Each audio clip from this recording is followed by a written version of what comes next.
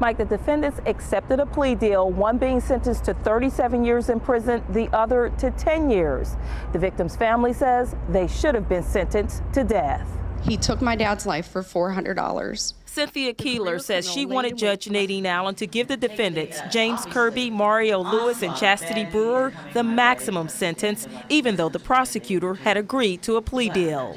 Our interpretation of the law is that she had some judicial discretion in which she could have potentially imposed additional time.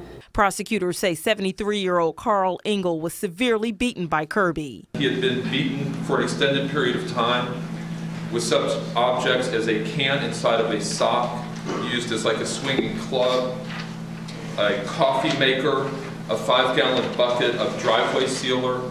Engel's son says his dad suffered for at least 3 hours before he died. Prosecutors say Kirby removed the cordless phone battery so Engel couldn't call for help. The assault went down 2 flights of steps into the kitchen with blood sprayed all over the walls and the ceiling down the staircase and kitchen. Brewer, who served as the lookout during the burglary, cried in court as she apologized to the victim's family. She was sentenced to 10 years for trying to burn evidence before she was caught. I don't know what else to say besides I am sorry.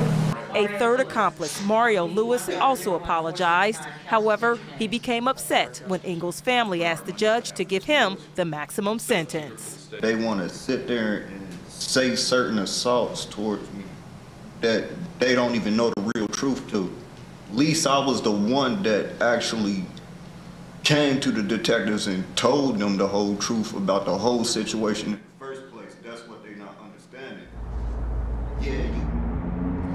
And Lewis was sentenced to 14 years in prison. However, the longest sentence was 37 years, and that went to Kirby. Janelle Walton, WLWT News 5.